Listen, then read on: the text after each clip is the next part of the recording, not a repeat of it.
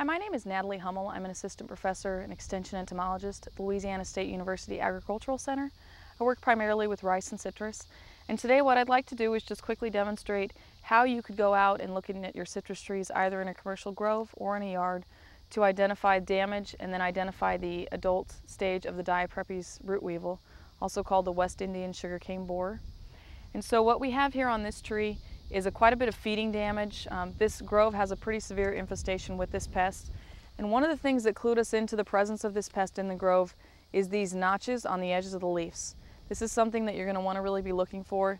In particular, you'll see this on older vegetation on the tree, is these notched curves on the edge of the leaf. And then when you walk in to look further at that tree, we found here a pair of adults, which you can see right here. This is a very large insect, so it's not hard to find. They have longitudinal stripes, black stripes running the length of the body. These are a beetle. It's a member of the Curculionidae, which is the weevils. They have a few different color morphs. You might find a light gray color, sort of a bluish color, or a green color, as well as this orange or tan color.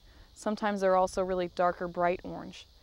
Now, if you see anything like this in your citrus trees or on other trees that you might have in your yard, they have about 270 host plants.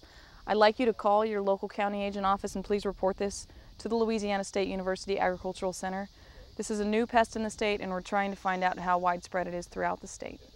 So the life cycle of this insect is that the adults will come into the grove, start feeding on the vegetation on the leaves. You might see a flush, what we would call a flush or a mass emergence of adults that would occur possibly from May to June and then again from September to October. In this case, we actually saw quite a few adults in July and August, and it appeared to have been related to a large rainfall event. So any of those times of the year, really during the summer, is when you'd want to be looking for adults in your trees and this type of feeding damage that you might see. I wanted to take this as an opportunity to point out the important role that all of us as individuals and citizens of the United States have in preventing the movement of these invasive species from one state to another.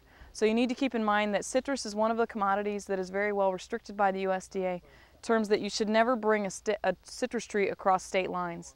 And the big reason why you don't want to do that is because you could actually inadvertently be moving some of these pests with it, such as this Diaprepes root weevil. So you could see how it could be relatively easy to move actually a tree that could be infested with larvae on the roots and you wouldn't even know that they were present.